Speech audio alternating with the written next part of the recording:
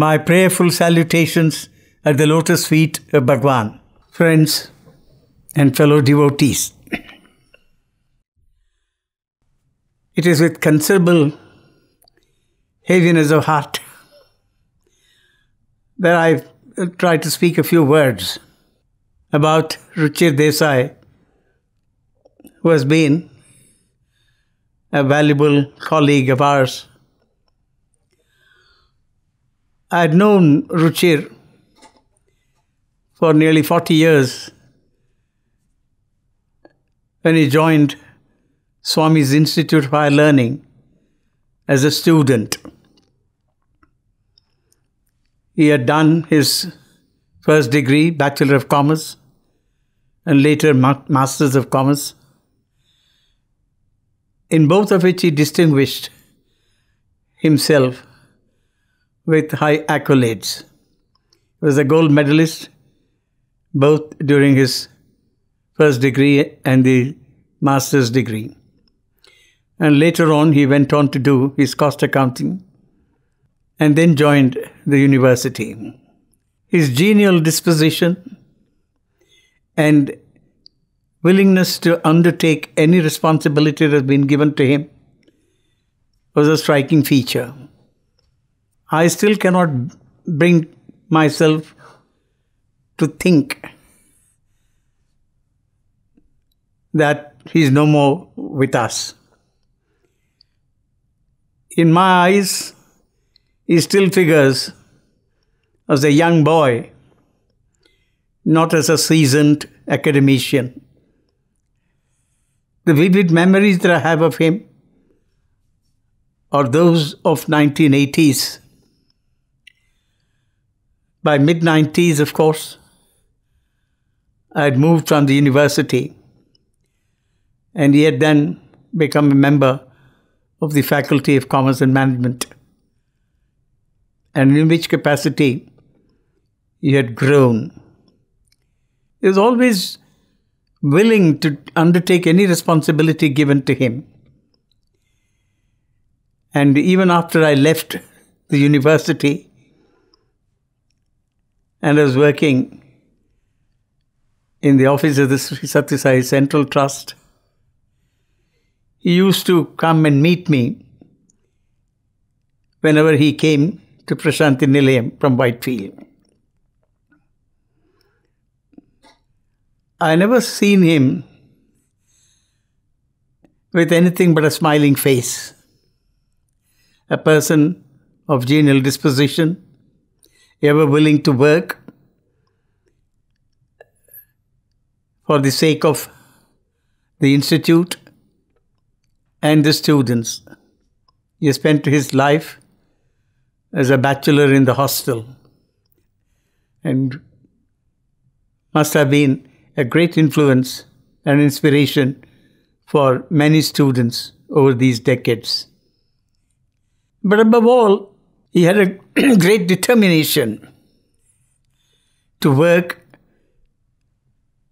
as a devoted servant of Bhagavan.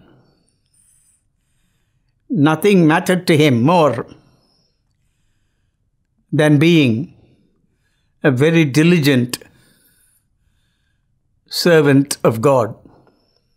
And that's what used to impress me. A single-minded devotion to his responsible position as a teacher, as a person who has been generally taking care of one of the most important institutions in Whitefield, namely the stores meant for not only the students, but also for the general devotees. I always admired as to how he combined in himself the varied activities, each one calling for a different attitude. It is able to take them all in his stride. And I never saw him tired for a moment. As I said, I cannot bear to bring myself to talk about him without becoming emotional. He is 1 year junior to my first son and 3 years senior to my second son. So they used to be together on many occasions, and it is as though I've lost one of my sons. I know nothing happens without the will of Bhagavan. But when an incident of this nature happens, we are not in a position to take it as a dispensation of God, because emotions still struggle. And the first reaction is, why did Swami take him away at a comparatively young age?